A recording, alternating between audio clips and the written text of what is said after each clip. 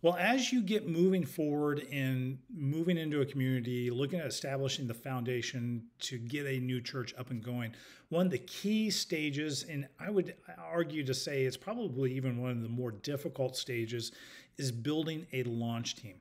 Now, how do we go from 0 to 10? How do we go from 0 to 40 and in order to establish a strong group of people that are ready to actually help us get this church up and off the ground? Well, you want to think that we need stages. There needs to be, in other words, rungs on the ladders before you invite people to actually be on the launch team. You need opportunity to kind of observe and be able to go, is this person safe for us to invite on the launch team? At the same time, you've got to give them space to get to know who you are, what you're looking at building, and make sure it's a good fit for them as well. A great step in between as you get to know people and you're putting word out, whether or not on social media or just personal interactions that, hey, we're going to start a brand new church, is you want to host some type of information meeting where you give the opportunity in a more formal moment to be able to walk through the vision, talk about the DNA, the culture, your prayer for the community, and invite people to potentially take the next step in helping you establish the groundwork of a new church. So how do you actually, number one, pull off an information meeting? Well, here's kind of a basic idea, and let me kind of walk you through the different components. At some point, you want to start the meeting, and I would encourage you to start it on time. Maybe it's at 7 p.m. on a Sunday night type of thing. If you had the opportunity to maybe stand up in a church and just tell people in the church, hey, we're going to be doing this. If you know anybody, or even if you would like to hear a little bit more about what we're going to be doing, why don't you join us for an information meeting tonight or this afternoon, and keep it less, around an hour or even just shorter than an hour in the process.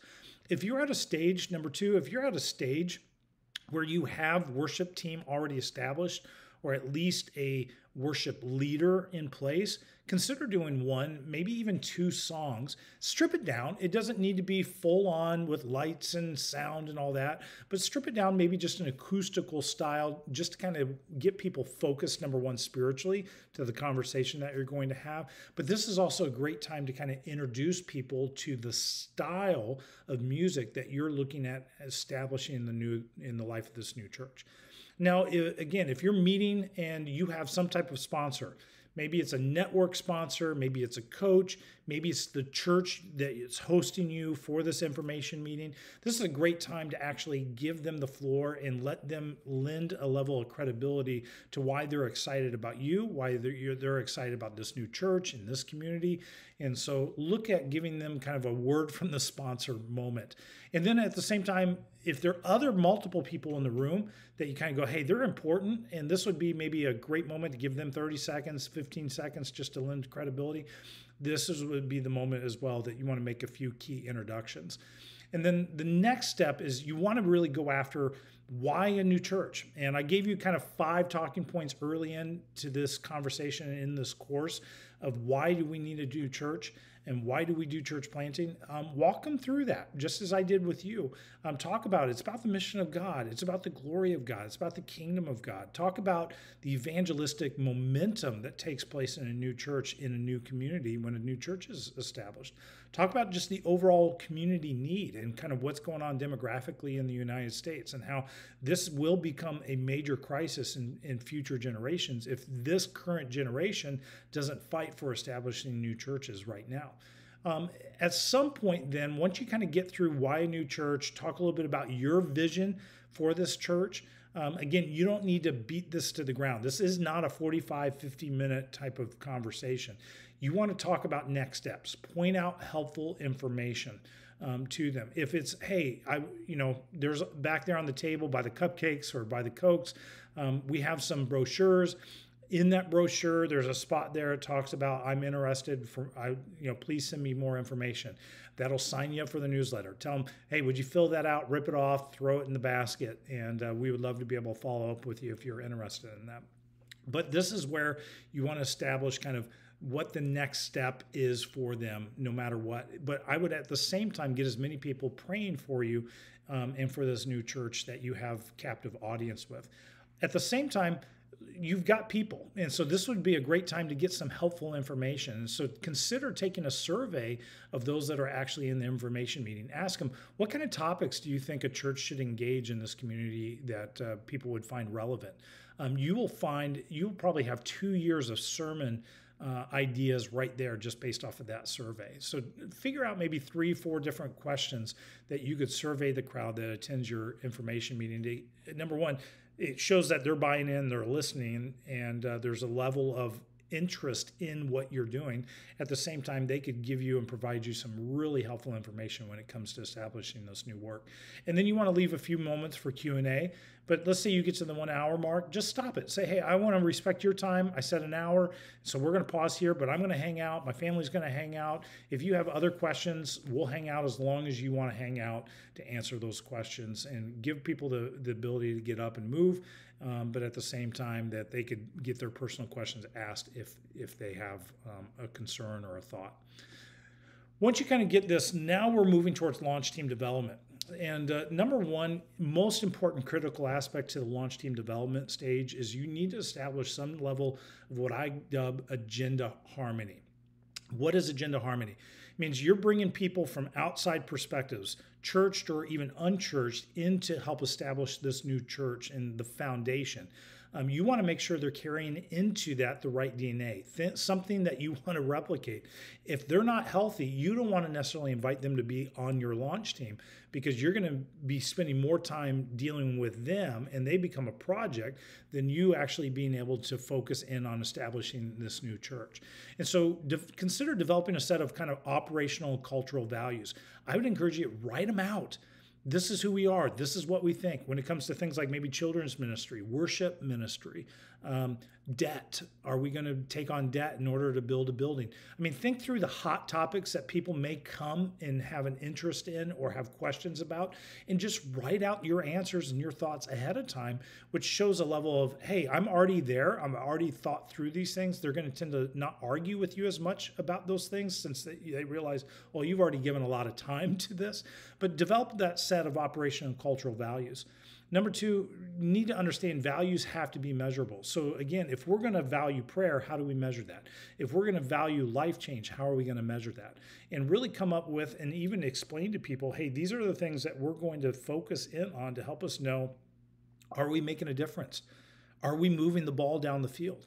It's good to just allow people to have an understanding of that early on. The reality is values are not values until they're tested. And so as you articulate these things, know that people will trust, they're going to push back on you and they're going to see if this truly is a value. And so you want to hold to those values. And that's why writing them down will help you in that process.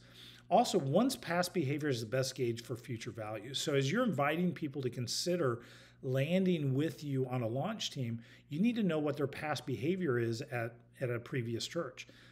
You'll find a lot of people who go, well, I was an elder at this church. And what, in other words, they're referencing is you kind of need me.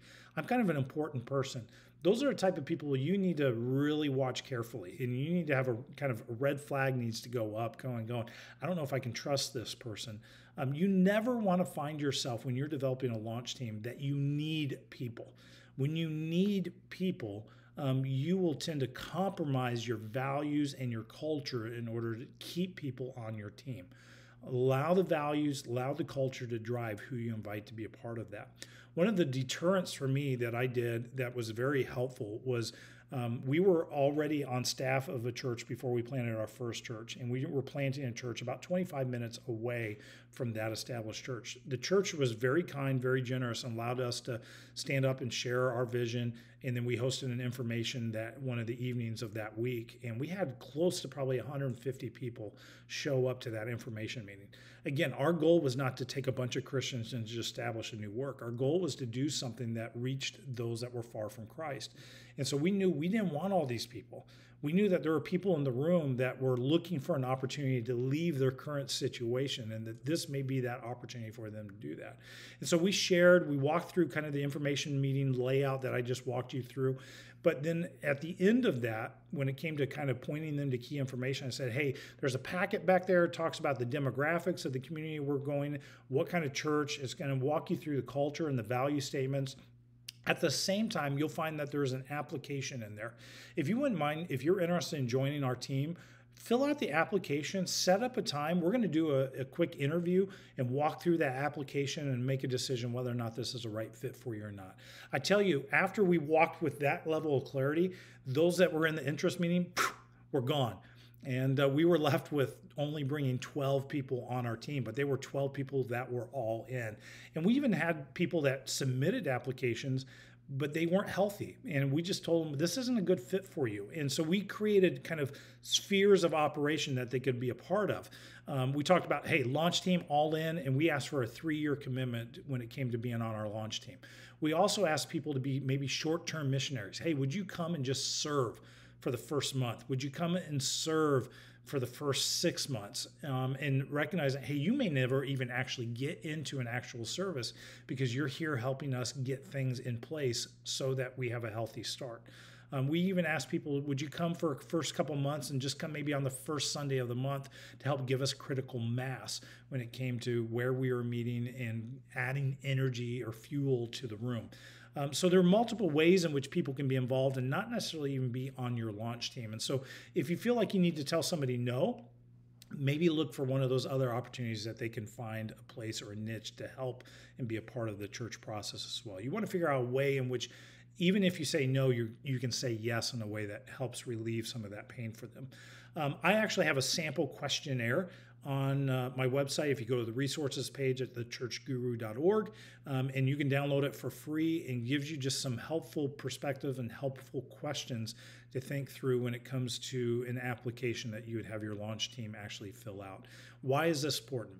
You can literally be walking side by side and just be 1 degree off, and down the road, what you find is you're light years apart. And so you want to minimize that difference early on as quickly as possible. And it will really, really save you some long-term pain in that process.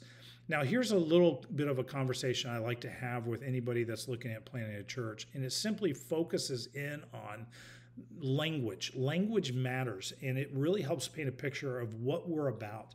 And you probably have heard that I use launch team over and over and over again. There is a difference between using the phrase launch team and core team. And yet for some reason, we use those synonymously. And I want to really encourage you that as you're establishing this work and you're creating a solid working foundation, use the language launch team over core team. And this is why. Let me walk you through. What is a core team? Well, a core team is a number of Christians who have been gathered as a Bible study with the goal of starting a church. A launch team establishes a group of evangelistic bringers who've been selected by the church planter to assist in founding a new church. So the idea is a launch team recognizes, hey, we're here to launch something. We're here to reach out and meet as many people in our community. They're owning the vision of that really resides behind it. The core team just says, yeah, you kind of need us, and we like being together, and we like being part of the Bible study. They may not realize like there's an expectation or a job to what we bring. The core team also may or may not view the church planter as the leader, which means that they may or may not see themselves as followers. In other words, hey, we're just part of the core like everybody else, and just as the pastor is part of the core, we're part of the core. And so again, they may not differentiate the voice of the leader versus what their role is on the team. The launch team establishes the church planter as their servant leader. Thus, they understand what it means to be servant followers. A core team usually also doesn't have a stated purpose with a definable end. In other words, when does the core team stop being the core? They don't. They're like, well, we were always the core. We've always been a part of this. Well, a launch team actually has a stated purpose and a goal with definable points. They have a definable end point, meaning we don't exist anymore once the church actually launches. Now we have to operate as the church. And what happens long term is if this isn't really defined early on, the core team mentality can oftentimes foster an us versus them mentality, which really makes it difficult for new people to break in and feel like they're a part of the church, that they're a part of the team. Because you have this concept, well, we were here at the beginning. We're the core team. You guys are new. You haven't paid the price that we paid. The launch team idea and concept fosters more of an other-centeredness because it's about the definable thing of launching a new church. And what that in the long term helps to avoid some of that insider outsider distinction that can take place. And the interesting thing is our language makes a difference. And so pay attention to the words that you use, the way and the context by which you use them. I would encourage you, avoid the core team conversation and just focus in on helping people understand what does it mean to be a part of a launch team? What are the expectations of that? And I would celebrate when it comes to an end and just tell everybody, hey, well done, congratulations, now we're a church. And now there's a different expectation because we got the church up and going.